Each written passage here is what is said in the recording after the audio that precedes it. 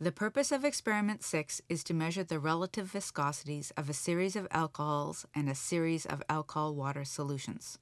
The reference liquid used for all samples is water. As discussed in class, the relative viscosity is calculated using densities and flow times.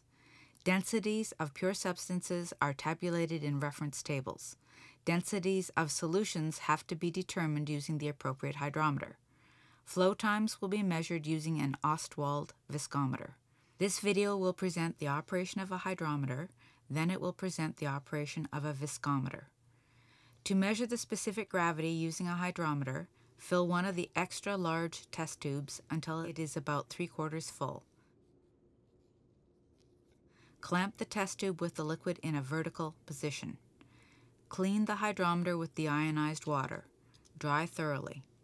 Lower the hydrometer gently into the sample, adding a slight spinning motion to assist the hydrometer in floating away from the walls of the test tube and to remove any trapped gas bubbles under it.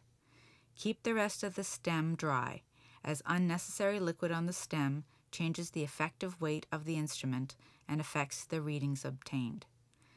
When the hydrometer has come to rest and is floating freely away from the walls of the sample container, read the hydrometer to the nearest 0.001 unit. The correct hydrometer reading is that point on the hydrometer scale at which the main surface of the liquid crosses the scale. Determine this point by placing your eye level with the surface of the liquid. Read the scale where the surface of the liquid becomes a straight line crossing the hydrometer scale. Do not read the scale where the meniscus touches the hydrometer. Clean all hydrometers with deionized water, wipe dry, and place in the box. Remove the viscometer from the detergent bath and rinse it thoroughly with water using a large beaker and a water aspirator.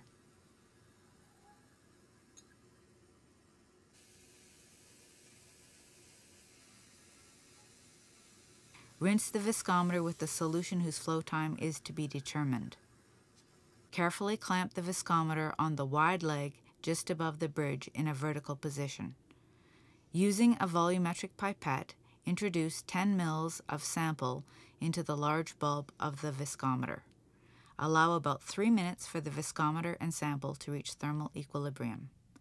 Use a suction bulb to draw the liquid into the upper bulb of the viscometer. Use a stopwatch to measure the time for the meniscus to drop from the upper line on the viscometer to the lower line. Start the stopwatch when the meniscus touches the upper line. Stop the stopwatch when the meniscus touches the lower line. For the same sample, obtain 2 flow time readings that are in agreement to within 2 seconds.